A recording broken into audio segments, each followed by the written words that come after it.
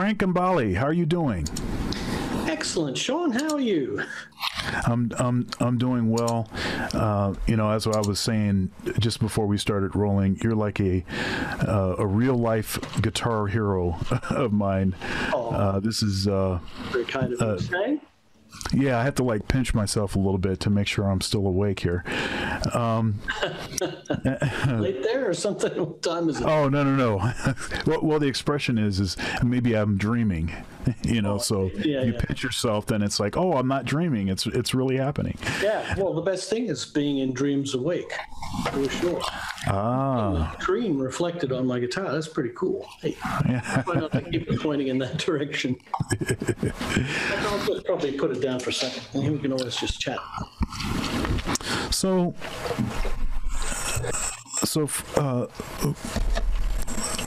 what got you playing guitar? Like, where, and who were some of your earliest teachers? I grew up in Australia, so, there wasn't a lot around for me to latch onto other than records. So I was just really learning stuff off of records. And, I had two older brothers that were into it, so I just wanted to be like them. And so I was just at a very young age, like 6 or 7, I started playing. So it's 175 years ago. It's, it's a lot of time and water under the bridge. And my earliest influences were typical, I always say influences are always chronological, the things I listened to then are stuff that I tap into every now and then, being nostalgic. But, your tastes change as you evolve as a musician, and then therefore the people you're listening to change as well. A lot of people, I've seen in print media back in the day when most people would just say, oh, I was influenced by Jimi Hendrix and Eric Clapton. And that was like the first 8 years of my life, and then it went on to, a whole list of others, from Mike Brecker to Chick Corea to, Jean-Luc Ponty's music and George Duke's music and Earth, Wind & Fire and Steely Dan. I could go on and on and on and on with the names of musicians that have and groups that have interested and inspired me. So, you can't just say who are your early influences. They're just the ones that gave you the spark to want to play. And for sure, Hendrix gave me the spark to want to play. I thought, man, listen to all that stuff coming out of a guitar. You listen to Star Spangled Banner, that live Woodstock, and you just go, holy shit. Yeah. Am I allowed to swear? Sorry. Holy moly, it's incredible. Just what's coming out of a guitar. The guitar is still crazy about the guitar, It makes all kinds of sounds. Huh? Oh, we've got a bit of a delay going on. Yeah, it was frozen for just a second, but it's back. Everything's good. Okay. So how influenced have you been by other instruments? And the reason I'm asking you this is that so the sweep picking and all of this stuff that you do with it. I mean, most sweep, sweeping, like metal sweeping, is like arpeggios or something, stuff so that you can play in one position. But you've taken this thing and you have gone all over the place, and you play all this stuff that's not really supposed to be possible to play on guitar. Right. But it's like easy. But I mean, it's easy to look at. It's not easy to do. Right. Yeah, look, there's a lot of controversy over this. I was claiming to be the originator of this technique, And, much to the chagrin of a lot of people out there saying, oh, well, Les Paul did, and, Charlie Christian did, and, sure. I mean, that's like, a basic little flurry, you know, which is obvious. What is less obvious is making entire phrases that cover the entire fretboard, or, you know, the minutia of sweeping, where you're just sweeping across two strings, you know. Even something as simple as that. You know, those kind of movements were never done before me, you know. And so a good friend of mine, Jude Gold, who, you know, I consider a pretty strong authority, because he was editor of Guitar Player magazine. He was also head of the Musicians Institute, the guitar department, for many years too. You know, somebody whose opinion I value. And he said to me, Frank, why don't you just call it Gambale sweep picking? Then nobody can say anything, right? So now I just call it, this is what I do with it. This is Gambale sweep picking. And so there ends the controversy. I invented Gambale sweep picking, okay? And I've taken it to the moon. Yeah, you're right. It was, you know, it was something that seemed so logical to me. You know, having three strings adjacent there's absolutely no point to alternate. You would just go straight across.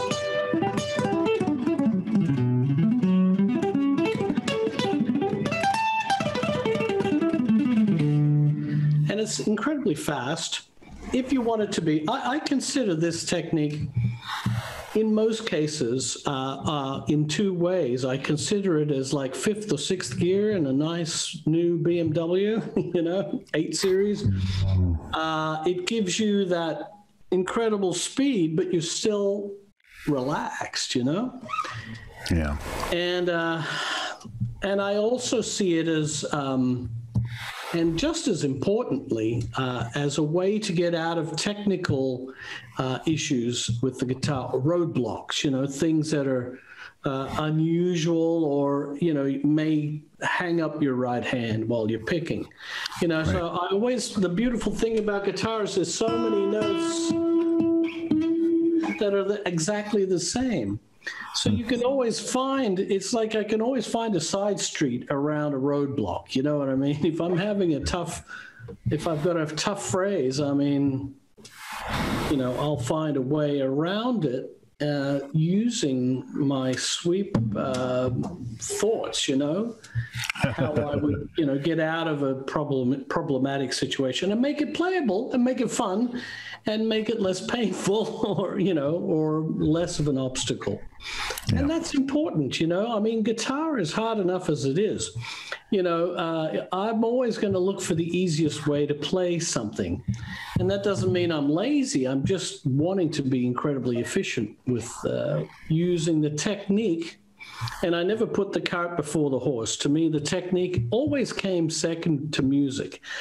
If I was, you know, learning a complex phrase, you know, or something, or copying a solo from Mike Brecker or Chick, you know, that were instruments that, yeah, like you mentioned, they're not guitar. So we don't have a predetermined way to play it, you know. If I listen to a guitar player, I know what finger they're using on what string just from listening. That's how familiar I am with guitar, you know, after 50-something years. So, you know, but if I'm transcribing Chick and it's a piano solo, it's open season. I got to figure out a way to play it somehow. And there's no predetermined way to play it. So this led me in all kinds of directions that were new, you know, just simply because I wanted to play a complex phrase that was very difficult, but I wanted to be able to play it. It was musically satisfying to me. So, you know, just because something is musical and complex doesn't mean that it's easy to play. You know, it was a challenge. So I found a way to play challenging things, you know, and I got out of most, in fact, every roadblock I was able to get around by finding a way to sweep something. So I have this, I did this, now, so you know a little bit, I'm the director of jazz studies at Ohio State, and I am. Thank you so much for watching my video so far. If you'd like to support, there are several ways to do so below. Also, likes are free. Please comment, share, and subscribe. Now back to the video. State, and I am a professor of jazz saxophone. So my first instrument is saxophone, but I also play guitar. I play bass, and because of this sort of the way my mind works, I'm always interested in how things sort of connect. How does saxophone relate to guitar? How does saxophone relate to bass and whatnot? And so I had this idea, and I presented this research project, and it's called Train and Guitar, as in Coltrane and guitar. The effect of John Coltrane on plectrum mechanics. And it's yeah, so it's been my contention. So I'll read you a little bit of the first part. So at the 42nd Annual Grammy Awards, Carlos Santana accepted the award for Album of the Year by saying, "Long live John Coltrane." That got me thinking, why would a pop guitar player be giving homage to John Coltrane? Well, John Coltrane has had a profound influence on all jazz-influenced music, in addition to the influence on other saxophone players like Chris Potter, Michael Brecker, Donnie McCaslin, just keep naming saxophones, Sean Wallace, and etc. He has also had a tremendous influence on all instrumentalists, from Herbie Hancock, Freddie Hubbard, Willie Shaw, Conrad Herwig, and John Patitucci, and guitarists like Frank Gambale, Alan Holdsworth, Eddie Van Halen, and Carlos Santana. And then I started going down, and I started speculating. Of course, this is just speculation. Now I can sort of ask you directly, and this is part of the reason why I asked you about some of your influences. With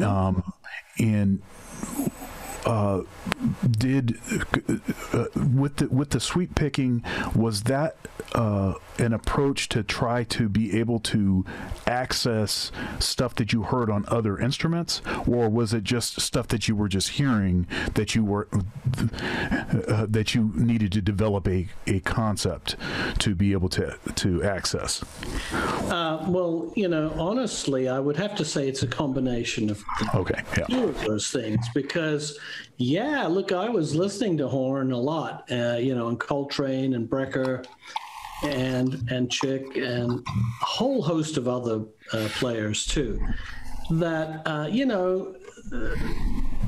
a saxophone you've got that octave switch with your thumb, and your fingerings essentially stay the same, right? Am I correct in saying that? There are several fingerings in common. Yes. Right. So if you're doing a 2-octave arpeggio, you don't have to really get out of position too much, although your hands are pretty much in the same position all the time. But to do that on the guitar is really a lot harder. You have to span across a couple octaves, which is never easy with the right hand for the pick. Traditional shapes that we all saw in the textbooks were, like a major 7 was always this, which was a single hand position for the left hand. But for the right hand is a total disaster. You can't play it at all. I can't at any kind of speed. Yeah. So, something had to change, so I did a lot of thinking on my own, just in terms of, what are the roadblocks here? This is not working. This is a traditional shape, but it's not working for me. I can't play it faster and smoother. So, and the startling thing for me was that I only changed the position of a single note, and the floodgates opened really tremendously. This part was okay. I skip a note, so I broke a few rules. I don't go, there isn't 3 notes on top. I just skip one. And I decided that I would put this G over here. Like I said before, there's similar notes all over the place on the guitar. So I would be able to sweep across 3 strings with a single stroke. And I had 3 notes on the D string to get me back to that original position. And the result is crazy, you know, right? So if I compare this to a standard alternate picking, alternate would have been 1, 2, 3, 4, 5, 6, 7, 8, 9, 10, 11, 12, 13, 14, 15, 16, 17 picking strokes. I do it in 1, 2, 3, 4, 5, 6, 7. So you can clearly see the efficiency of that, right? Yes. It's so logical and efficient. And so, you know, yeah, I was learning a lot from other instruments, and that was a different kind of challenge. You know, I remember an arpeggio Chick used to play a lot. Oh, shit, I can't even play. I'm not comfortable with this right now. That's basically the arpeggio. It's fourths, basically. And he just rips it with 2 hands, you know. And I thought, how the heck am I going to play that? So I found a way to sweep it where I go 3 notes down, 1 up, and then cross back down, 4 notes down, up a whole step for the whole thing.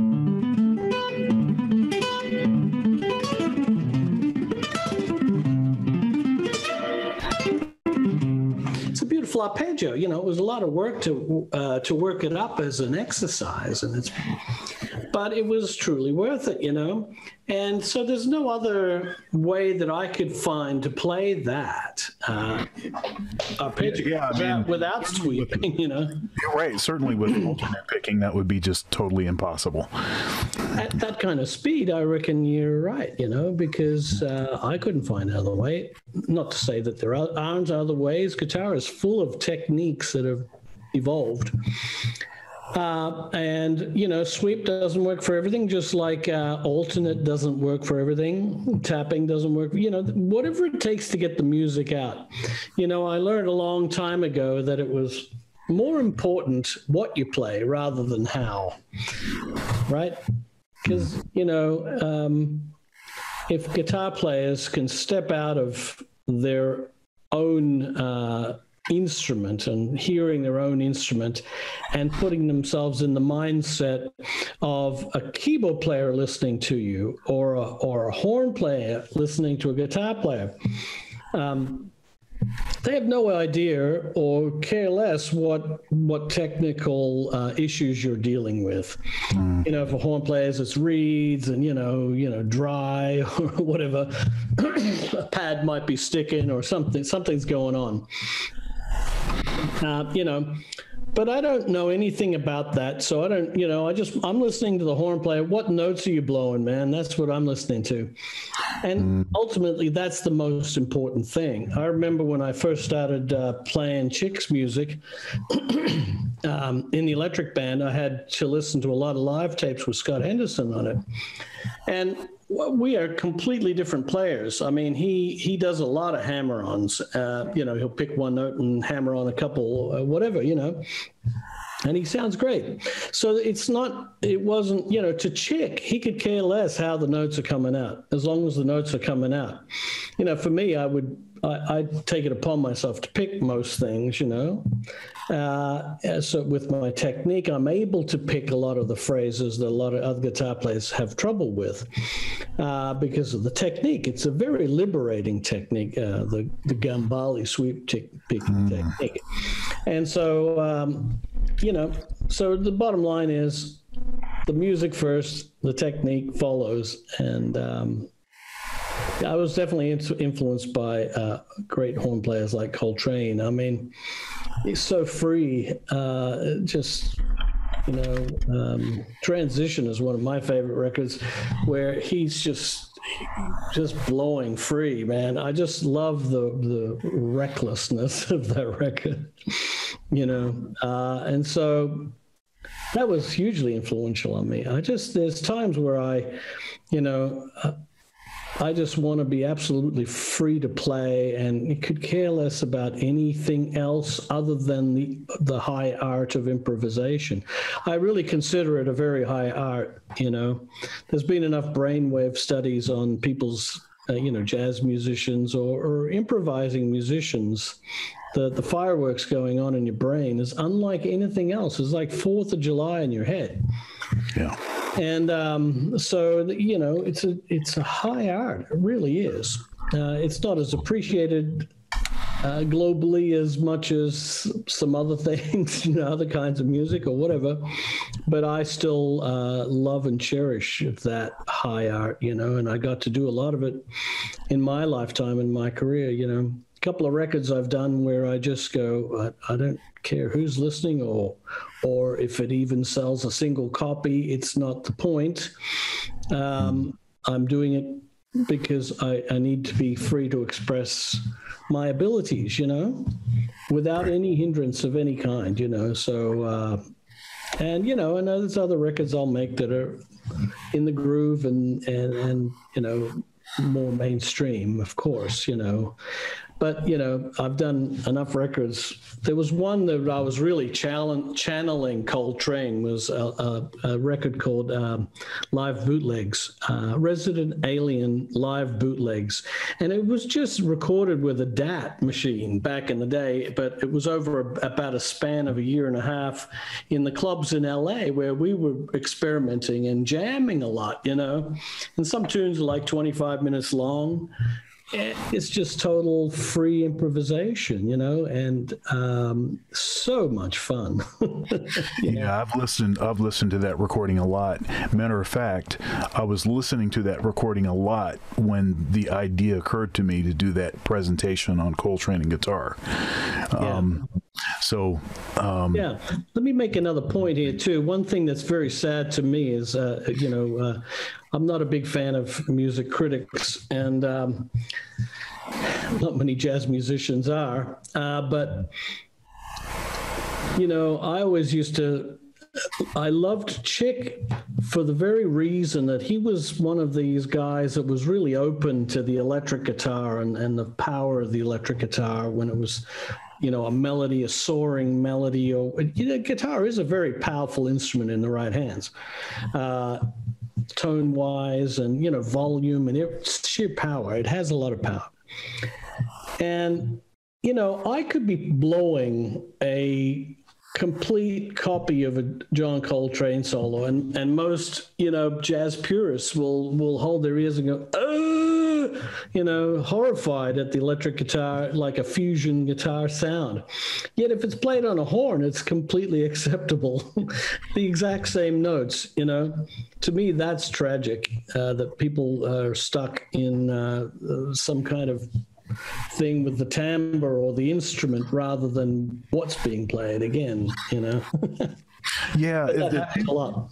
Yeah, the timbre thing is an interesting. I mean, it's totally a cultural thing, because you go to certain parts of the world, and there are certain timbres that we probably wouldn't want to hear, and that's just the regular timbre, and everybody likes that. So it's not a. I mean, it's totally a cultural thing. Yeah. So, I was thinking about. So I have a book out called How to Improvise Over Chord Changes, and when I was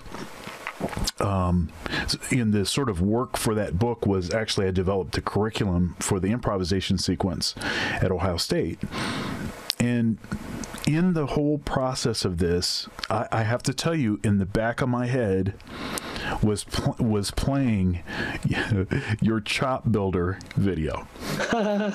Okay,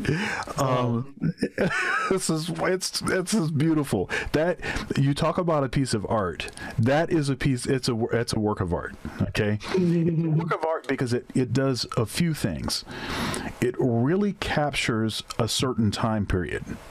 it does a really good job of capturing a certain aesthetic, the way it's filmed, you know, the way that people are dressed, everything. It captures a certain time period.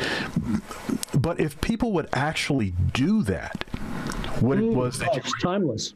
yeah, it's ridiculous. It's ridiculous. Well, I just funny you mentioned that, because on my online guitar school, I just revamped that video. Really? And yes, brought it into the current times. You know, digitized it, and also did it in Guitar Pro, and you know, and with backing tracks and all this stuff. So it's actually been a popular seller on my That's online great. school. So it just goes on and on. People love that because it's something they can follow and keep their. Well, I'll tell you where I got the idea. Right? I don't know if you know the story, but at the time, I don't remember when it was. I guess it was the late '80s. Jane Fonda had the top 5 videos in America on Billboard. She was just killing it with her videos of aerobic exercise. And I love the idea of, you know, the way the groups were there moving up and down and doing the aerobics. And it was a progressive thing. There was the warm up, and then there was, you know, the workout, and then the cool down. I thought, shoot, man, somebody needs to do that for guitar. And it just hit me one day like a ton of bricks. And that's exactly what inspired me to do that concept. And it's hugely popular, and it's still popular today because it's absolutely a monster workout. If you can get from the beginning of that to the end, you are a champion. Yes, absolutely. But I started thinking to myself, I was like, man, somebody's got to do this for other instruments. And there you go.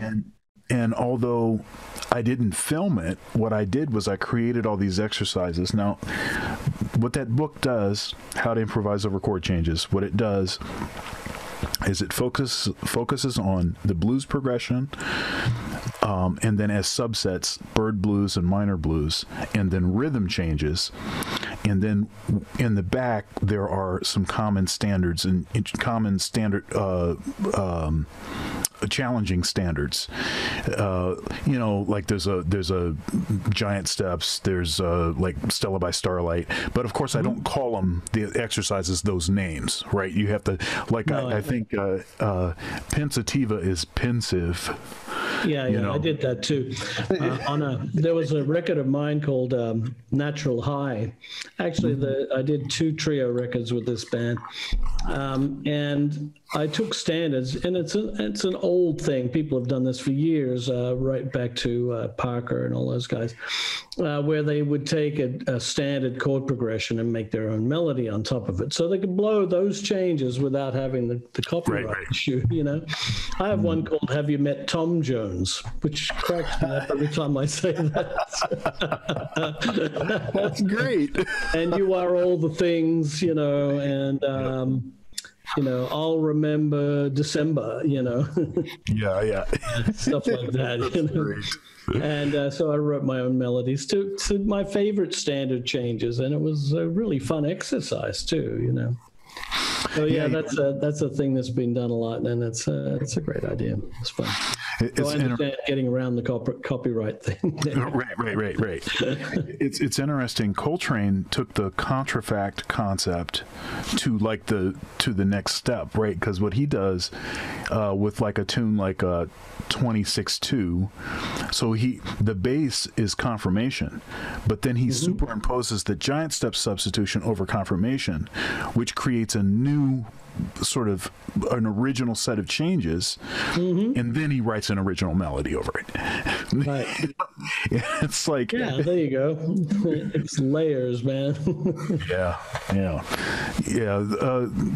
Coltrane was such a, oh goodness. I mean, I can talk hours and hours about this dude. He's been such a powerful influence on the music, on every aspect of it. Post Coltrane has been irreversibly altered, and you couldn't even get that stuff back in the bottle. You know, it was the time period. You know, it was really Yeah, he was an innovator, and he covered all territories too. I mean, he went from smooth to, I love that. That's why I like transition so much, because that's when he started getting into the free blowing part of his career. But he could play mellow and beautiful, and he could be a real wild man at the same time. And tear that horn apart. And I love that's free expression. That's all. That's all human expression, all human emotion.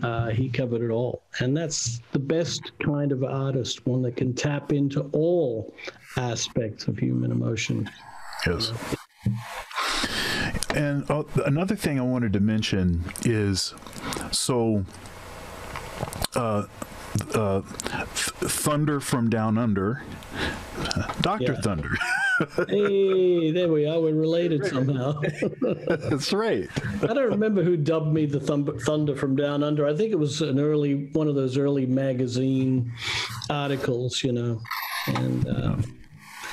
and so it stuck, and I decided to call one of my records. I thought, that sounds good. Thunder from Down Under. Yep, that's me, being Australian. I feel so removed from Australia these days, but I still love it and miss it, but I rarely go there anymore. I have born and raised there. I still have an affection for sure. There you are. So you're in Barcelona now. I am. And man, I have to say, I really, really love this city. I do love it a lot. It's funky and beautiful and so much art. I'm a big Gaudi fan. His architecture just blows my mind. I've been to many of his works. And, Dali and Picasso, those cats are all Spanish. I just love Spain. I've been, I've toured all over the world. I've been to a lot of countries, most countries, more countries than most people ever go to in their lifetime. I've been everywhere many times. And I don't know, there's something about the Mediterranean. I just, my parents are Italian and they immigrated to Australia. So, I definitely have European roots and upbringing just ground heavily into me, So the Mediterranean, every time I came, I don't care whether it's Israel or Croatia or, the tip of Spain or Portugal or south of France or Italy. There's something about the Mediterranean that's so beautiful. It's just drawn me in. So, I've lived 40 years in America, and I left in September. And now I'm here. So it's a pretty rich life, in terms of experience, growing up in Australia, leaving when I was about 22, and then 40 years in America, almost 40 years, and now here. And I really dig, it's so chill here, Spain, it's easier, I love it. I love it. It's very, I feel so very relaxed here. So it's cool. Digging it. So you have to own like a lot of guitars. I'm sure you and a lot of gear. Okay, so this is my question. So you moved recently. You moved now. Mm-hmm. Now, I sort of know the answer to this, but how did you get all of that equipment, especially the guitars and the delicate nature of guitars, from moved to Barcelona? To be honest, man, it's not here yet. It took us a while. The home buying process here is very, very slow. And the loan process is very, very slow. And me being a foreigner with my wife and my daughter, we, they had to run a lot of stuff. And they, a lot of bankers, they haven't a clue how musicians make money. They really don't know. All they see on the tax return is a number. They go, well, where's it coming from? It's not a regular job, And musicians have income from a lot of sources. So I had to really do a lot of explaining to these people to understand. And we sold our house and everything, but we've finally found a beautiful Spanish villa with the Mediterranean view, and it's got a nice big casita that is going to be my next studio space. And we've only just sent away for our, we have two 40-foot containers coming over from LA. So it's a lot of boxes to unpack once it gets here, it's a lot of guitars and stuff. I decided not to sell everything. I sold cars and stuff. I didn't care about those.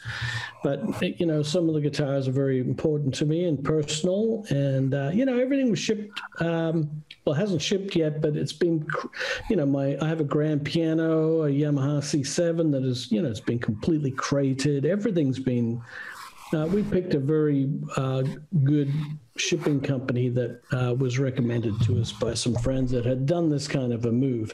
It's a big move, moving from one country overseas. It's a giant process. And I thought we'd be in a home by now, in the home that we chose. I thought we'd be in by March or even February. So, things are slow, but it's finally moving. And so we're very excited. And, it'll still take several months after that, probably by the end of the year, we'll be still unpacking boxes, but it's all good. I love it here. I have no complaints. And in the meantime, we've been staying in a nice apartment in Barcelona. And, I step out of my door and we're in the thick of things here. There's bars, cafes, and theaters and, lots of Gaudi stuff. And, there's incredible, they have bike trails everywhere. It was a real pedestrian city, which I like. And they have bike trails running up and down the middle of the roads or on the sides. They're everywhere. And they have this company called Bicing, where we've signed up. You pay 70 euros a year, and you get this card and an app. And you can take a bike. These racks are everywhere. So you take a bike and you ride it. And there's electric ones too, which are pretty cool as well.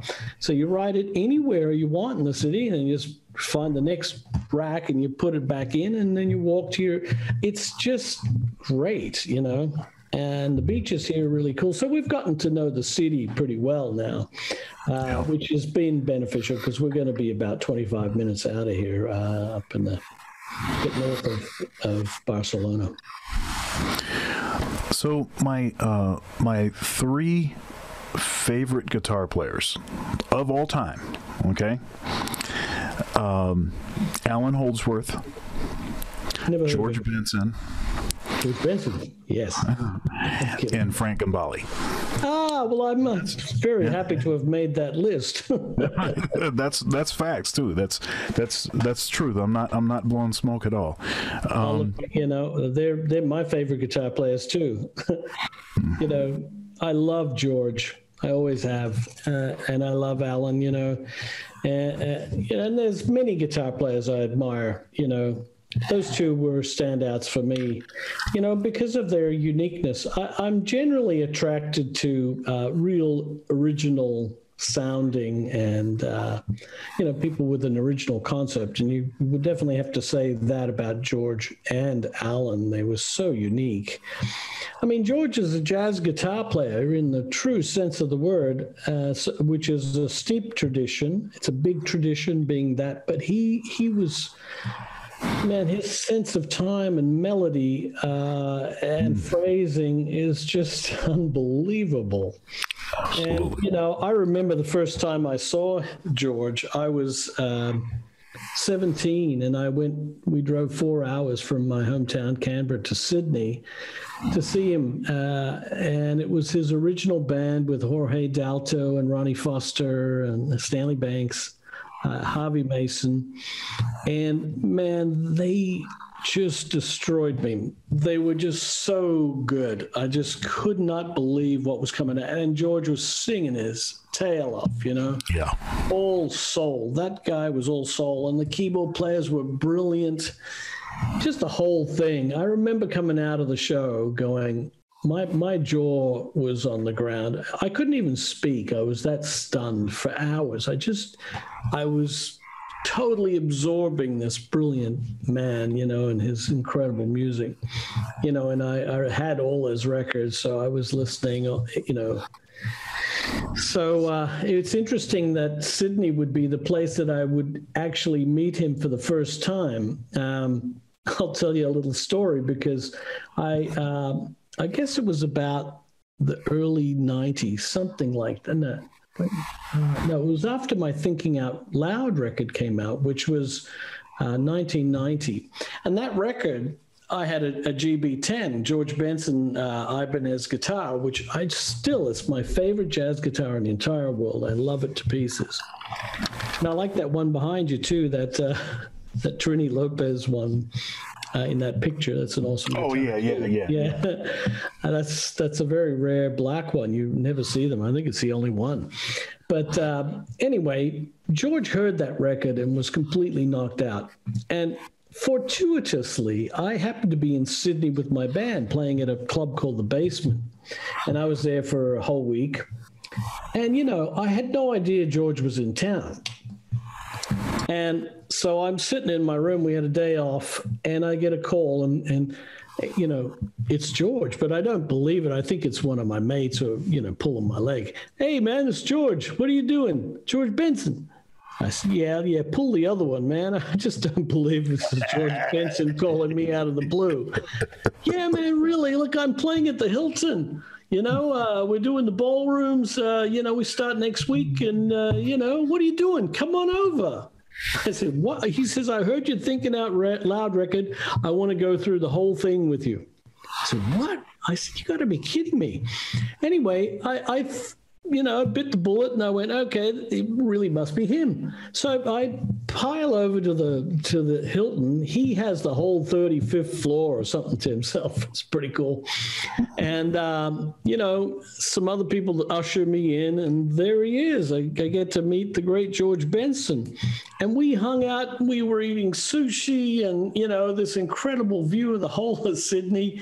And he's pointing out everything that he liked on my Thinking Out Loud record. Just one bit of, listen to that one, that one, he was incredible to me. I went, wow, that's really beautiful coming from you, man. If anyone, can compliment you, it would be one of your heroes. And he was so gracious and such a beautiful soul. He still is, I run into him all the time, and I always give him the biggest hug, man. I love him to pieces. And so, and then he invites me to his show, which I went to at one of the ballroom at the Hilton, and he made me stand up. He says, man, I didn't know who he was talking about. He was going, there's an Australian that you guys really need to acknowledge, guitar player. And he made me stand up and take an applause from his audience, which was really, truly special to me. And then after that, he came to my show, and he got there really early, took a table, one of the better tables. I didn't know any of this. He came and he sat through both shows and right up to the end, and then came backstage after the show.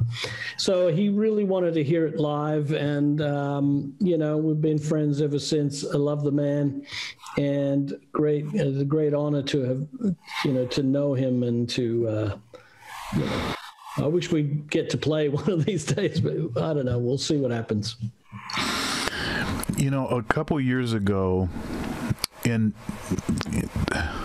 I'll tell you, with this pandemic, it has thrown off my sense of time, like majorly. Like, what day is it, kind of thing? Groundhog Day. Right. Something like Groundhog Day. No, but it just when I reflect back and I think back about a certain time period, usually there are a lot of gigs and things that are populating the space. So that gives me a certain impression of how long ago something was. Right. But this last year has seemed like so long. It seemed like it's been 5 years or something. Yeah. You know. But anyhow, maybe this was 3 years ago. It was a few years ago. So you know, because Alan Holdsworth passed away not too long ago. I was at his service, man. That was a very sad day. Yeah. I saw you. You were playing a gig at the NAMM show, and there's a YouTube video where whoever's taking the video. Yeah. I'm sorry. Alan's watching, right? Yeah, Alan is watching. Yeah. Yeah, and that was, you know, it made me smile to see that, because of how much. You know, I love both of your playing, and just to see him the whole time, all the way up into the end, he is stretching for something else, pulling for something else, checking everybody out. You know, so he you know, I never met him, but in everything that I've seen, he just seems to be so like warm and like inquisitive and like, you know, checking stuff out.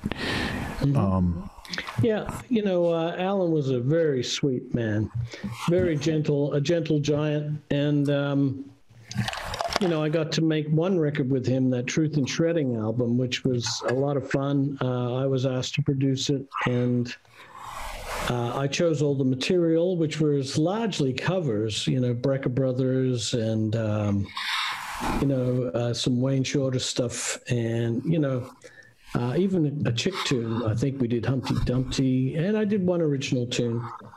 But, you know, we recorded live, and then Alan was a little intimidated by, you know, that kind of a situation where, you know, he didn't read music, so he felt a little uncomfortable. So and I think he was also busy. He was on the road, or the scheduling didn't work out. But so he was really excited to do it, but he said, "Can I do it? I'll overdub my parts." So that's what we did. We left him space to blow.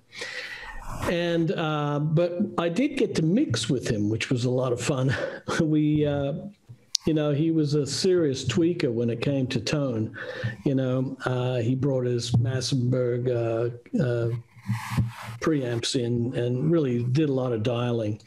But, you know, I knew Alan before that, too. The first time I met him was on my first Electric Band tour, which was in the summer of '86. And I'm a complete unknown playing with Chick Corea and the Electric Band. And guess who's opening for us every night? It was Alan Holdsworth, you know, with Chad Wackerman and Jimmy Johnson. And, you know, that was rough. That was rough for me. I was only 26 at the time. And to have to go on after Alan and play with Chick, you know, it was a stressful but beautiful tour. I remember it quite well. But, you know, Alan was very self-deprecating. You know, he always thought he sucked or he was horrible, and it was complete madness because he's nothing but genius. And, you know, I remember the Electric Band, you know, we'd all be on the wings watching his performance from the side of the stage. And, you know, he'd come off the stage and he says, "I'm very sorry you had to hear that."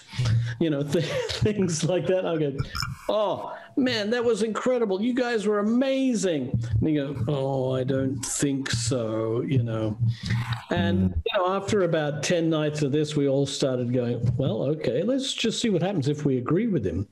And so, you know, he'd come off the stage, "Very sorry you had to hear that." And we go, "Oh, yeah, that sucked, man. That was the worst crap I ever heard in my life. Just horrible." And he broke into laughter, and it was like it broke the ice, you know. He went, "Oh, okay, I know what you guys are coming from." You know, because it was brilliant. No one played anything like him. His chordal work, you know, everybody talks about his linear stuff, which was out of this world. But his chord sense, I mean, he did a lot of chord melody, you know, and it's rocket science. I remember just, you know, being in the studio when we were mixing Truth in Shredding, and being right next to him, I'm like 2 feet away from him, watching him voice chords. And I just said, how the heck are you doing that? How do you go from one chord to another? Because he was doing stuff like this. I can't play the voicings, but he would, have these 2 notes, the low 2 notes, and the 2 top notes. He'd pull chords like that all the time, one after another, bing, bang, bang, bong, and I went, this guy is mad. He's just he just worked it out, every kind of voicing you could ever possibly imagine on the guitar, he played them. And it was like Schoenberg, man, he was just incredible. His musicality, he was self-deprecating because, he never really learned to read, and that sort of inhibited his ability to really work with a lot of others. That's why, he did a lot in the early days, but certainly later in life, he really just did his own thing, which was great. And a lot of brilliant records came out of him, but not a lot of work with others, sadly, And so I was very pleased to have him agree to do the Truth in Shredding album at all, because he wasn't comfortable, it was a lot of standard tunes and kind of fusion chord progressions, which were, I'm sure, there was no problem with him playing it. Yeah, I knew he could do it, and he did it so amazingly well, which was good, to bring him in, because I wanted to hear him play over kind of chords that I could understand. That was one of the things that really motivated me. He says, man, I just want to hear him play over an F7, what the heck would he do?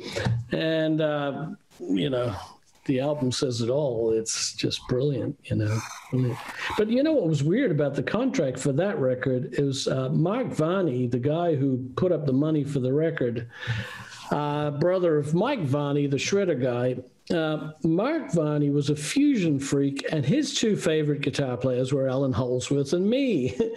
And so his dream was to put us together. And so he really, but he said, look, I love the solos. He just wigged out over the solos all the time. He would go into some sort of trance. And he stipulated on the contract that each solo from Alan and I had to be at least 3 minutes long on every track. And I don't usually sit around and, just look at my watch when I'm playing a solo. So I had to time the choruses and make sure it was over 3 minutes. Otherwise, we would have been in breach of contract. I mean, how many contracts do you see like that nowadays? Your solos must be at least 3 minutes long. The songs are only 3 minutes. What are you talking about? That's right.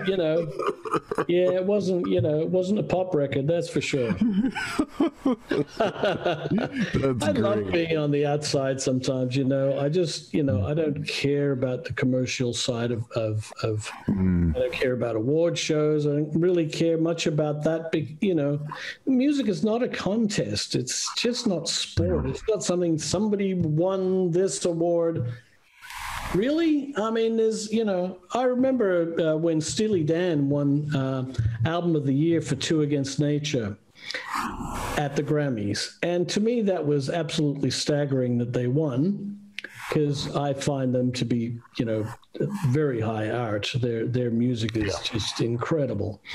And so, they were up against Eminem and Britney Spears and a whole other host of well-known household names. And I'm sure they were looking at these 2 crusty guys that went up to pick up the award and going, who are they? Who the hell are they? Not having any clue of their rich heritage. But the point I was going to make was that before the Grammys, the record came out about a month or 2 before the Grammys, or before the nominations. And, I was first in line to buy a copy. I remember standing up front of Tower Records going down to buy it. Two Against Nature, brilliant record. And I'm a fan, obviously, and I bought it when the day it came out, and I think it was selling like 5,000 copies a week. It wasn't a big seller. It was steady, and all the Steely Dan fans were buying it. But when it won Album of the Year, it went from 5,000 a week to 50,000 a week. And I'm thinking, it's like it was the same album before, It's like sometimes one needs to be told what's good or something, I'm just confused by the whole thing. Well, it gives you an indication of why the record companies have set up this competition sort of system. It's just for the reason that you just said. I mean, if it wins, then it's legitimate now. So then that means now everybody can go and and be hip and own it. Yeah. Just because it won, or hopefully because they like the music. But I get it. Right. I know it's a business. I've never been a big fan of music business. Right. I adore music. I live and breathe music in all its wonderful forms. Mm-hmm. And, I honor music. That's what I live for. But I don't honor and live for the music business at all, I must say. Yeah, me neither. And it's an unfortunate byproduct that we have to pay attention to it. It's not to say that I'm not aware of it. And, and now with social media and keeping up with all the social media trends and promoting in my own way, I don't need to sell 1 million copies. I'm never going to go for that because it's just, as a jazz musician, it's unlikely. Some people have broken through that barrier as jazz musicians, George being one of them. What is Breezing up to, like 15 million now? Something like that, It's got to be something like that, yeah. Yeah. But, George's singing is just as wonderful as his guitar playing. He's double dipped as far as I'm concerned. Yeah. But, I'm happy that people are listening. That's what I care about. And I build up my following and I have my loyal fans and I'm really happy with that, and it's a steady growing thing too. The social media thing is very good. I'm delighted that I can go tap exactly straight to my audience now with nothing in the middle. Right? No one's in the middle. And in a way, that's one of the best things about the internet. And it's brought my global fans together and it's brilliant. My online school, people are tapping in from all over the world. And so it's a beautiful thing. I can teach exactly as I wish to teach. My courses are exactly as I would teach them. And I don't have to filter them for whatever reason. I've been head of the guitar department at LA Music Academy for 10 years. It was a boutique kind of school. But, having to deal with administration and all that stuff, I found rather challenging. Yes. I don't know. I have to explain that to you, I'm sure. So that's why I started my online school, because I want to be able to teach exactly how I see it. And for better or worse, I think I have ways to teach people that, may reach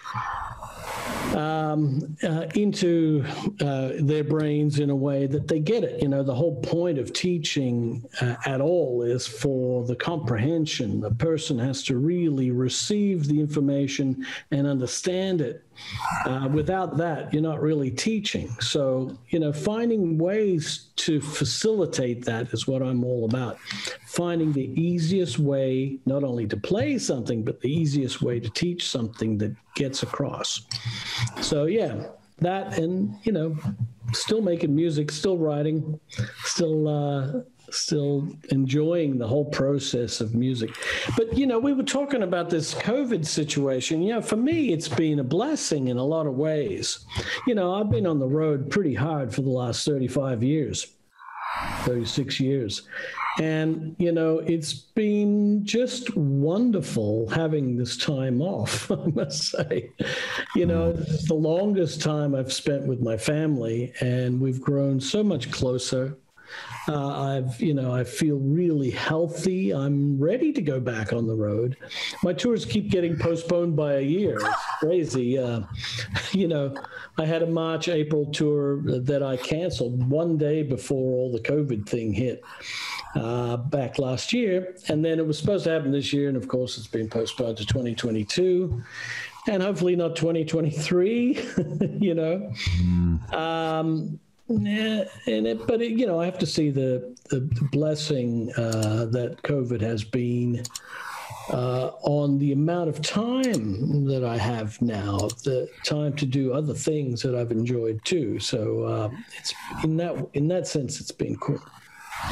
Yeah, a lot of the artists that I've interviewed have said a similar kind of thing. Folks that are touring all the time. It's just nice to be able to spend time with family. And though it can be challenging for maybe artists that aren't as established, and don't have other things that they can do to make income, it at least has given folks an opportunity to rest. Yeah, I definitely feel rested. That's for sure. I just did a full physical the other day, and my doctor says I have the blood of a 20-year-old. Which is it's clean living for you, man. No drugs, no drinking, no nothing, no smoking. And I feel great. And so I value my health now more than anything as a 62-year-old man. Health, without your health and facility, you don't have much, so it's as you get older, it becomes more of a priority. And, I want to be able to play guitar long into my future, Yeah. And fortunately, the technique that I have too with the sweeping, it's so less stressful. And I don't have any carpal situation at all. And so it's been a gift, really, to have that facility, the speed without having to stress about it, or tense about it, be tense. So I just had one more question, and then I want to give you a chance to plug whatever you want to plug. Okay. So my question is about Chick Corea. Never heard of him. Right. So, he passed away recently, and it was kind of devastating blow. Yes. You played with him, obviously in the Electric Band. So when did you first meet him and start playing with him? And then when was the last time you played with him? Yeah. Well, I also played in Return to Forever for the whole of 2011, which was also an incredible experience for me. So, yeah, I joined Chick in 1986 to the present, pretty much. I met him in an audition that I did for the guitar chair, and I played like it was my last performance on Earth. And it took one song, and he jumped off of the piano and came over to me and says, "Oh, your amp is going to be facing kind of 45 degrees off the stage." And I thought, wow, I got the gig already. Wow, amazing. He'd already made up his mind, he'd never heard anything like it. And obviously I was a good fit because I was a big fan of his since I was 13, transcribing all his stuff. And so he must have heard a lot of himself in me, and clearly heard some influence. Yeah, and we toured all over the world. It was an incredible experience, and such a great man, such an honorable and gracious man he was. His music, having played his music for so many years, it was always challenging and fun. Sometimes there was stuff on the paper I'd never seen before. There were some remarkable challenges musically. I reflect on some of the tunes, like I remember Tale of Daring from the Inside Out record. It's about a 20-minute piece of music, I think. And it was some 32 pages long, and it was just I recall getting the demo. He would always make a little demo so we could hear kind of how it went. And thinking to myself, I'm never going to learn this in a million years, you know. This is going to take me forever, you know. But as the Chinese proverb goes, a journey of 1,000 miles begins with a single step. So, you know, step by step, I would piece it together. And, you know, I remember playing that tune live, and people were just there. They were stunned and just in awe of that composition. It's amazing. And same with, you know, things like, I really love the To the Stars record too. You know, we came back after a 10-year hiatus to make that record. And there's some incredible music on that record. The opening track is like Bartok on speed, man. It's just, it is a crazy piece called Check Blast. And there's nothing I've ever heard anyone play that's like that composition. And I remember that was the only time I ever came across a part that Chick had written that I couldn't play.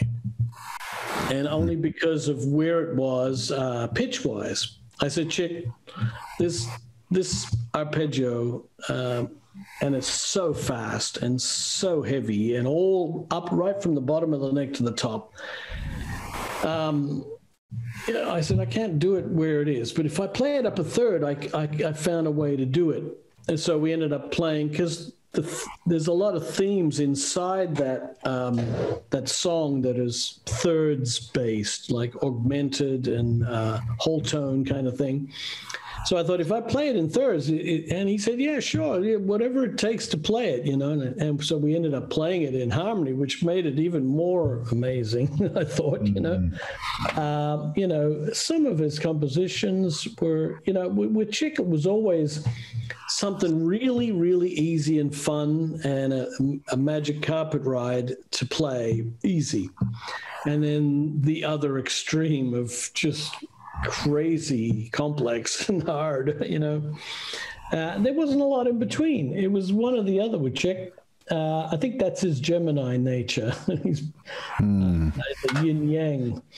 And you know, the last time we played together was in Tokyo at the Tokyo Jazz Festival. Although I played with him, Tokyo Jazz Festival was the summer, I think August 1st, 2019. And then I actually played with him, I think, somewhere in the middle of 2020. He had this video release of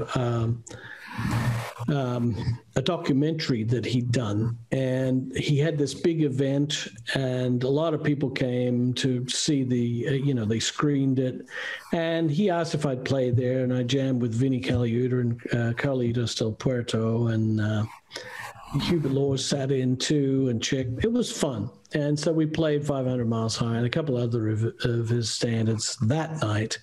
So that was the last time I played with him. You know, there is an Electric Band live record that we were in the middle of when he died.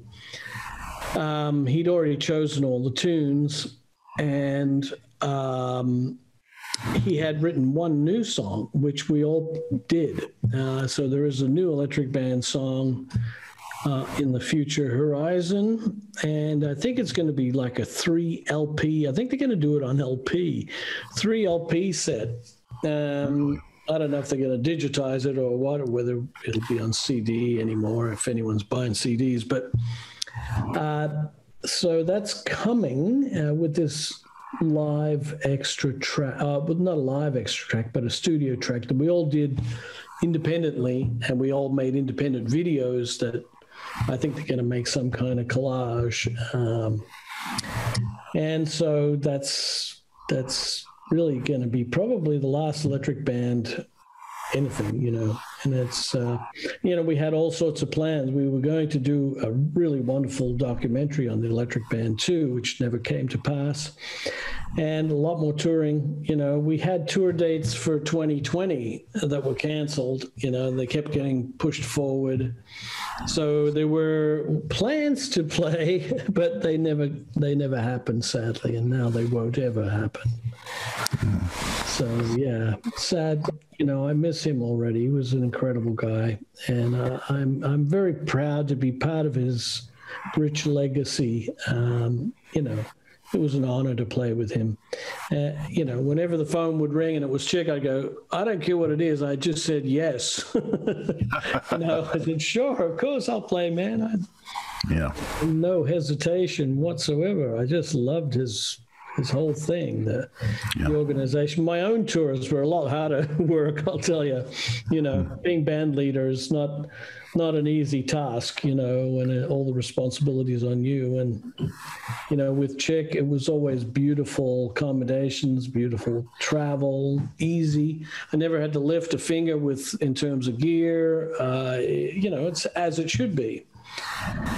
And so, it was always a beautiful experience. It's just purely all about the music, Great. Wow. As it should be. That was great, man. Thank you for that. And what would you like to plug?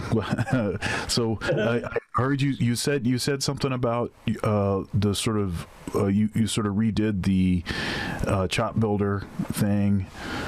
Yeah, I've done new versions of some of my old stuff. I'm putting it back together. But, I have my online school, frankgambaleguitarschool.com, which has been, just a tremendous resource for musicians. There's all kinds of courses. There's one called Spicing Up the Blues, which is a 10-hour video course. The Gambale Sweep Picking Technique, which is another 10-hour video course. They come with all the standard stuff like Guitar Profiles, which are really, it's a great app. Guitar Pro enables you to slow things down or loop bars or, without changing the pitch and all that stuff, and backing tracks and all, And then I did, when I was head of the guitar school at LA Music Academy, I wrote a 1-year course on harmony and theory. And I released it as an 18-hour video course. A 1-year program became an 18-hour video course called Peace and Harmony. And because I want people to come to peace with learning harmony and theory, a lot of people, especially guitar players, are a bit, scared of theory. But it is really it's the fountain. It really is the place where you learn what you need to know, and it's so inspirational to hear and explore all the different sounds that are possible. And I've released quite a number of courses. Another one, Pentatonic Heaven, which is, how to play pentatonics everywhere and on anything, any chord. I did one called Rhythmic Displacement, which I find very fascinating subject. Instead of the da-ga-da-ga-da-ga-da-ga-da-ga-da-ga-da, I call Chinese water torture, where you're heavy on the downbeats all the time. Mm-hmm. It's nice to break it up into other rhythmic possibilities. So I did a whole course on that. I think I've hit all the courses. I can't think of anything else. There may be more.